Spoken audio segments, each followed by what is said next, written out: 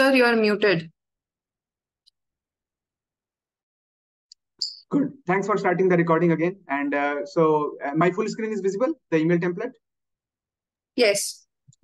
Yeah, so let me go ahead. So basically, as I said, subject should be clear and address should be dear professor, last name, saves you from sir, ma'am, and all these things. By the way, you can write, like if you write dear sir or dear ma'am, if you find the gender, you can write that.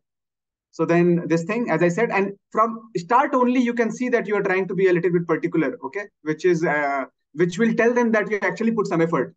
Rather than, I get a lot of emails for project assistants, postdocs, and other things. It's a generic email. They copy paste the same email to all physics faculty. And I have evidence for that because my own colleagues here got the same email, okay? And those kind of things, bring a bad name to the institute, to the country in general. So here, as I said, again, I've told you how to write this thing. And then typically you just attach the resume, okay? So you just attach the resume, and letter of motivation is not required. I would not recommend it. But if you want, you can do it. If you feel that you have made a very good case, you can write. But typically just resume is fine. And then that's it. You just thank for your time. Thanks very much for your time and attention. Best is actually my signature. You should sign sincerely or something. So when I send these slides, I will say sincerely or kind regards or these kind of things. So say, and then your full name, and then your year and institute. Those you can write. Okay. So this is generic kind of template. You can, of course, change it according to your liking. What you should never do is, as I said, okay, somebody's asking what is a letter of motivation. So letter of motivation is basically 1 or 2 paragraphs about why you want to work in their lab. So basically this email is short, right? As I said, this email, I want you to keep it to only this. And it's a very, very short email. So I have some fillers, which is making it big. But if you write this email, it's very, very short. So if you want to make a case that, I find, like why you are interested in molecular biology or why you find viruses very interesting and why you want to work in renewable energy, from childhood, you have been thinking about these kind of things and everything. If you have that kind of burning desire, you can write 1 or 2 paragraphs in a Word document and attach it. It's called letter of motivation. Okay. Not really needed in my case. Like it's like, much like SOP, but that's for PhD application. That's very, very big. I would say this is very, very small. So that like if they are interested, first of all, if they don't delete your email, then they can see. My reason for not attaching it is that if your resume is okay and if the person has a position, they will typically get back to you. And if they have any questions, they will ask you anyways. So I don't think letter of motivation serves a purpose, but some people do. And I don't think there is a harm in it. So you can do it. But I don't think it's required. Okay, good. So so then some more things about email. So be polite, but be clear, which means that you should ask for summer internship opening. You should never send this pleasing kind of email. Oh, your research is so great, and I'm so interested. And but forget to ask like whether you have summer internship opening in this year or not. So you have to request what you want from them. Okay, and then send only one reminder, especially if it's a very particular group. I remember for my postdoc, I applied to MIT and I didn't get a response, and I sent a reminder after 2 weeks, and then I got a response. But send only one reminder, okay? If somebody is not responding, first only send reminders to places you really want to work with, where you really think that this is the group I really want to be in. Only in those groups you send a reminder. Others, you just send one email. And if you send a reminder, only send one reminder. Don't send more than one reminder, okay? You don't want to appear desperate. There are many institutes in India. There are many professors in India. You have opportunity. Find new people. And again, you should not do write abroad at this level. I can guarantee you. Please do not do that. But since, as I said, I'm not going to repeat this talk. I'm just telling you that when you are doing it, please be very, very careful because you are representing your institute. You are representing your country. One bad or stupid email from you, and then those institutes will never take anyone from IISER Berhampur. And in some cases, even, like they can just like say that, okay, most Indian institutes are also bad. So Ayush is asking, sir, should we apply to more than one faculties of same institutes or not? It's not a great idea, but you can. I mean, but if you write these particular emails, as I suggested you, then they both will see that what interest you have in their group, right? So then it's not bad. But if you write the same email copy paste to both people, then it is bad. So typically, I would maybe not do it more than 2. I would say, but it's not a sin to do it. So you can do it to 2 people. My general feeling is not great about this, but you can do it. But again, as I said, there are many institutes in India. So I'll list some of them. So institute to look at: IISc, TIFR, all the IITs, all the ICERs. There are a lot of NPLs, National Physical Laboratory. There are a lot of not a lot. I guess there is only one NCL in Pune. I will remove the S. And then there are some central universities. There is BHU. There are a lot of other central universities which are very, very good. Then there are a lot of CSIR research institutes. There is a Institute of Mineral and Metallurgical Technologies, IMMT. I'm forgetting the full name probably, but that's in Bhubaneswar. That is very, very good. There is Institute of Physics, which is very good. There is NICER. There is a Center for Excellence in Basic Sciences. Mumbai University has great people. Delhi University has great people. JNU can have very, very excellent people, right? So there are a lot of places, and just find their website. If you have no interest, find faculty page, see what interests you. If you have interest, then you can use Google to find people in those interests already. Okay. So do the best, but do not fret whether you get an internship or not, because I just told you, and I will give you an example, that even without any internship, people have managed to get into good schools. Now, how does that happen? One is that you are definitely going to have an MS project, so that is always there. And then the second thing you can always do if you don't find a course project outside is to work with one of the faculty who is here. You can always do a project in semester. But you can also, if you don't find, let's say, find anything in summer, then maybe in summer also you can find someone to work here also. So those things will always be there. So don't think you haven't gotten any external internship, so your chances are done or something. Okay. And by the way, again, focus on your coursework. Okay. I don't care about score doesn't mean no one cares about scores, right? So that doesn't mean get stressed, but there should be no reason that you should not have good scores, right? I mean, like courses are there, faculty is there, assignments are there. You do all the things and you look at your friends. I always say none of us is Superman, right? We are all in ICER Barampur, so we all know, So yeah, none of us is like a prodigy. So if some people can score well, every one of us can score well. I know in exam something or other happens. That is okay. Let it be. And you have a long time ahead. In 5 years, there is a 36 credit project. So be confident, continue doing well, your scores will improve. That's how it happened with me. I have been very open about my bad scores, right? I told you guys I got a C in calculus, right? But I still ended up with a gold medal, which is across all departments, not only physics, by the way.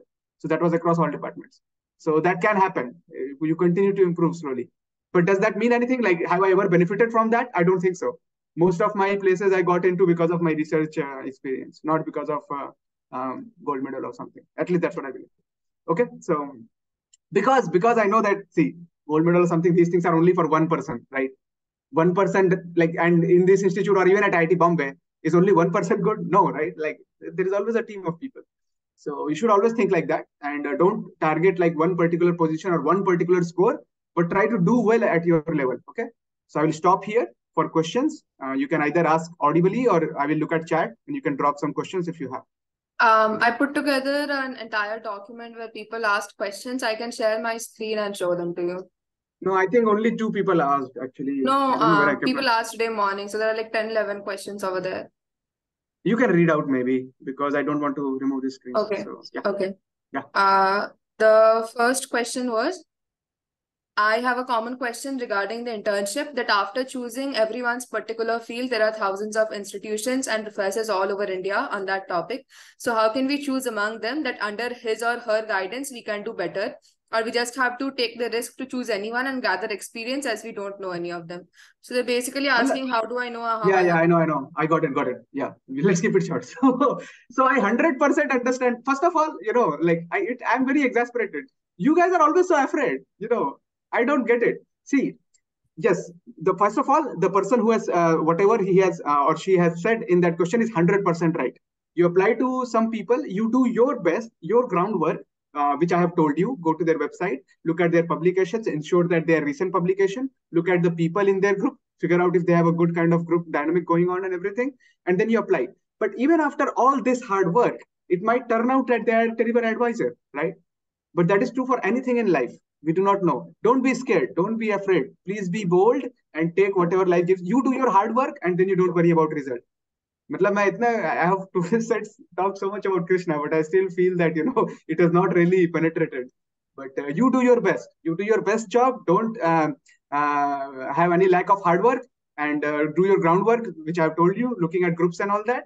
And then let's say if the advisor turns out to be terrible, well, tough luck, happens to everyone. And it's okay. You will find something else and do something else. And continue to do your best. That is the point. Okay. Yeah. Anything else? So next question, I'm putting it in the chat so you can read it. Okay, good. So thank you. Um, I messed up my midterms really badly. Not so same thing, right? And don't worry about these things. As I said, 8+ is a good score. Below 8 is also fine. And like even above 6, like between 6 to 8, you can get internships. But then you have to do what I'm saying, okay? Which means you have to apply individually to professors who can look at the profile, and if they have positions, or for example, then again you have to tone down your expectations also accordingly, right? For example, you may not get into, let's say, IIT Delhi or IIT Bombay, but maybe there are a lot of new IITs where there are great people doing a lot of research. Maybe not everyone is applying there, right? Maybe they have not done as much hard work as you. If you burn the midnight oil, if you make a bigger list than them, if you write down the professors which they have not written, then you will apply, you will get that positions, other people will not. Okay. So you ensure that you do this groundwork, you make a list of professors and you apply. Okay. So that is up to you. So that hard work is up to you. So grades, as I said, it's not a big deal. And previously, if you have not done internships, I know none of you have, that is okay. But show some interest. Show that you have read some article, you have read some popular article, you have maybe done some online course, or maybe you have discussed with the faculty or something like that, right? So write in the previously, as I said, in that one line you need to write, where you have shown that previously you have done something. It can be self-learning, self-reading. So that will happen. So by the way, my general message is of strength. Okay. So in this question slide, I've not read this, but what I see often in this institute, I'm sorry to say that I've seen some people crying here and there in corridor. I've talked to them. I'm generally talked to them, and I've seen people struggling a lot here. Um, I I don't know. It hurts me a lot. What I have told many people sometimes out of this, that you leave this institute, leave IISER Barampur, go somewhere else, maybe teach some kids in a village, join an NGO, do whatever you want, which gives your heart the satisfaction, do something good, be satisfied, be happy, be strong, be bold. Okay. Do not like these ambitions and all that. I mean, it's good to have, but to think that this MIT, or this I don't know, IIT, or something else will actually solve all your problems, that is not true. I mean, you yourself know. Again, don't take my word. Look at the data. How many suicides happen? How many people are in depression in those kind of places? So so that's what I find very hurtful to me when I see people being scared and anxious. As I said, science is supposed to help these kind of things. Science is supposed to take you beyond that, make you happy in what you're doing, enjoy research, enjoy learning new things, not put you in anxiety, etc. That's what I've noticed, and that's why I'm doing this talk, because many people come to me with SRFP internships and all that, and I notice that people are very scared. They are feeling weak. Don't be. Okay, don't be. Other question, please. Next one. I think you've already answered this. It's regarding how do we write to professors, but yeah. this So is let me read this. a How do we write to professors that we deserve this internship, or we want to contribute in their research when we are not that much familiar with their lab works here? Make yourself familiar. See, there is time, right? December is time. December, you sit down and make yourself familiar. Google those things. Read Wikipedia. Wikipedia, many people think that, Wikipedia XYZ. Wikipedia is very, very good. Have you read the page on particle physics on Wikipedia, or let's say quantum field theory, or something like that? Read Wikipedia. Make yourself familiar. There is a lot of time before summer. December is there, January is there. Read those things and say that I have read, and again, you can't say I have read Wikipedia, but from Wikipedia, find some reference and then cite that. Maybe read Griffiths on your own.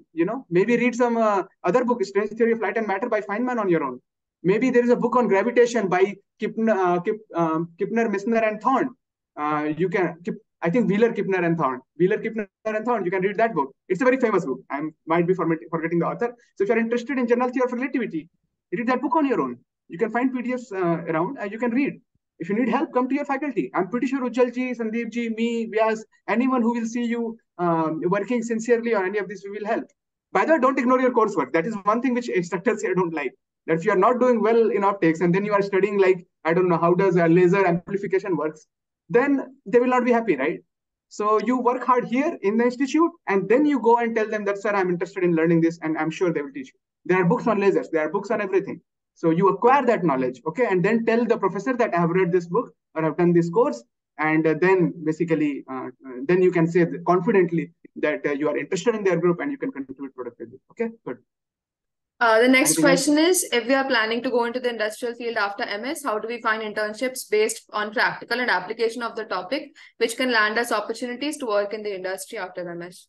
Right. So I'll be very, very frank here. And again, this is again opinionated. I'm not in industry, so I may not be able to give you an accurate picture. I feel opportunities in biology and chemistry are more compared to physics, because biology and chemistry, I guess they can go to pharma places and biotechnology places and vaccine industries and these kind of things. So my request is that write to those people, and we will, as an institute, try to have some sort of session from people from those institutes as well.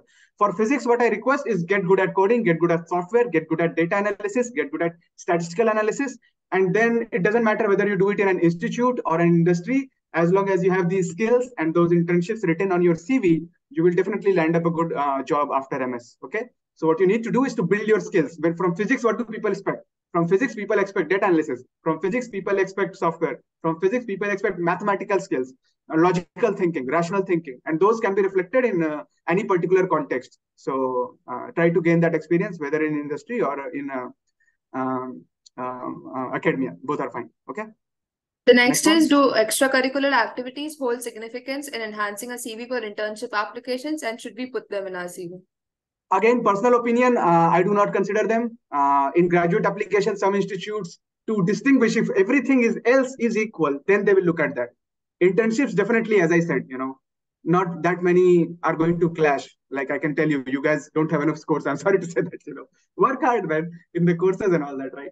So I don't think you guys are going to improve anything by extracurricular, but do them because they make you happy. Again, I'm seeing the same trend everywhere. You do something because you want something in terms of career and ambition.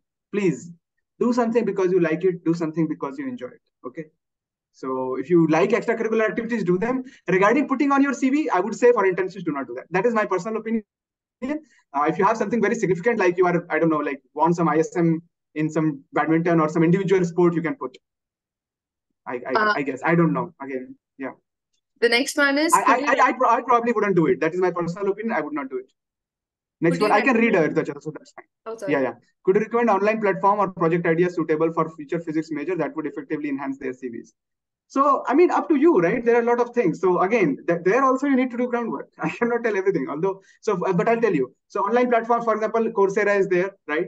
And then some courses are paid also. So if you can spend some money, Udemy doesn't have very costly courses. I've noticed some of them are some thousands here and there. Udemy is there. Coursera is there. Find good international instructors who are attached to reputed universities like Stanford, MIT, and other places. Okay. And you can also look at reviews and how many people have taken those kind of courses. Those can be good. And regarding project ideas, for example, if you are into software and machine learning and all that, Kaggle is a big platform. Project Euler for computer science kind of things is a big platform. So these things exist. You can have a GitHub thing. And again, these are only for coding, but I'm just saying you can have. So regarding physics major, you are saying. So in physics major, as I said, for now, because you don't have project experience, you can talk about books and courses. But for future, I would say get internships and write those things. So those are the project ideas. Essentially, what I mean is find internships either in the institute, outside the institute, or do course projects, in semester projects with the faculty here. That will enhance your CV. Okay. Projects. So I can't give specific ideas, right? Because like I don't know what you are interested in. Idea is up to you, but do in semester course project. Is attending conferences, workshop during shock break winter? Yeah, that is true. So that's the only time winter, if you want to do something, just attend workshop and conferences and schools. And doing internships in winter is a waste of time. But it's good to attend conferences and workshops. So Ayush is saying, should we put school, career achievement, scientific or sports or culture in your CV? I really recommend not, unless they are very significant. Unless you won mathematical Olympiad or something very, very big, do not. I would again suggest that extracurricular not required. Okay, I'm sorry to say that. In your PhD, yes. Internships, not really. PhD, yes, maybe. And in PhD, please don't write things about school. It appears very, very, sad. So what PhD CV should mostly look like is, again, your research things. And I'm going to attach some references at the end of it, and you can see. So Rita Cheta, how do we write statement of purpose? Again, there are documents on that. Do your own groundwork. Write something, talk to your faculty. Bring me a draft or bring Vyas a draft. We can suggest you, but you have to start. You have to take initiative. You have to be bold and you have to work hard. Okay. How do we write a CV? Same thing. Again, maybe you do not have many things. You write what kind of courses you have done. You say what field you are interested in, and you can, again, rather than a letter of motivation, you can maybe write one small paragraph or bullet-wise points on why you are interested in a particular field. If you have done some online courses, list them. And if you have had, or you can, as I said, like you can. So sometimes people do some things on their own, right? Like for example, when I was young, I used to work a lot in fractals, and on my own, I and my friend, we would just make some fractals using C, coding language. So again, up to you. As I said, it's up to you, but it is possible, okay? And it is possible. CV is not completely blank. I'm pretty sure if you were applying to college, you would have written something in your CV. So it's up to you. Again, use internet's help. Show it to your advisors, your faculty, your seniors, your friends. Get feedback and make a CV. Okay, it's not impossible. You can do it. How early should we start?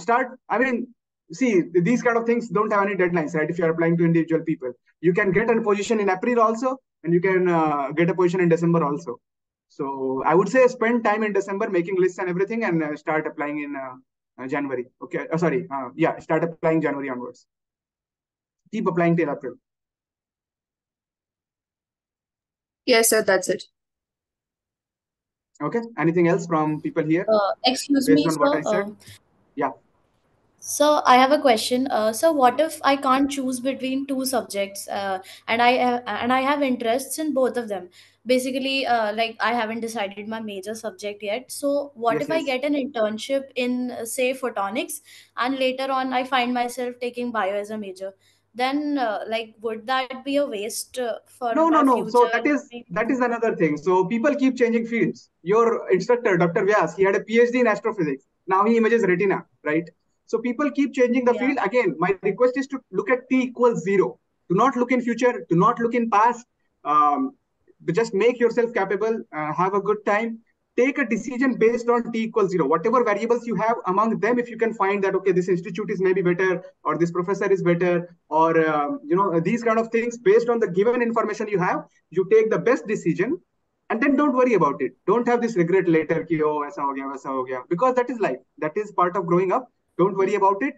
Take the best decision based on the present evidence. Okay, that's it. Okay. Okay, sir. Thank you. You were talking Yeah. about how So to not write an email to professors outside India. So this is something I read a very long time ago.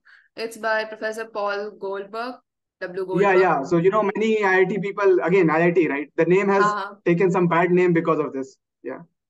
Yeah. Yeah. That's it. Okay. Yeah. So I have something also to share, but I guess I should not maybe do it publicly. Okay, I will leave it. Basically, I have a student email from one of our very bright students, actually, CR of one of the class. I actually like him. I asked him to write a letter of motivation for, basically not letter, but he asked me recommendation for CERN. And I wanted to test him. So I said, can you tell me why you want to go to CERN? Like, can you drop me a paragraph for motivation? And he wrote a line, and I have shown this line to many of you who have visited me in person. And if you replace high energy physics by optics, it reads exactly the same. Okay. So you have to do this test, that if you want to show interest in a field, if you replace that field by something else, the whole paragraph should not read the same, right? It had very generic things. I'm interested in high energy physics. I want to learn more about the field. I want to gain my experience and skill in that field so that my career progresses. These kind of things. No. If you're saying high energy physics, you talk about quarks, you talk about colliders, you talk about, things which are actually physics, actually science, not some, like your own career and, like skills. And so again, that is a good test. If you are writing a letter to a professor, if you can write exactly the same letter to another professor by just changing the field, perhaps you have not written a good letter. Okay, so use this as a test. I mean, he was surprised. Like, he didn't realize when he came to me. I'm like, dude, you change high energy physics by optics and it reads the same. Then he immediately, oh, sir, now I realize. Okay, so that's how you have to work. Okay, and do it. Anything else? No, I think that's it. Okay, thank you very much. I have another office call to conduct for 101. Ritachita, you can have these recordings. Please share it with friends. I might consider putting them on 137 inverse, but that depends on what they think. Okay. Yes. So, thank you everyone who has joined, and I'm also available. The reason I did this online is because too many people were there. I wanted to say this to each of you, but then I realized that if there are like, more than 15, 20 people, all of them worried about SRFP and internship. So I thought I should do a common session. Okay. Thank you very much for doing Okay, this, sir. very good, very good. Take care. Yeah, Thank you, sir. yeah. Thank you, sir, for your time. And there are some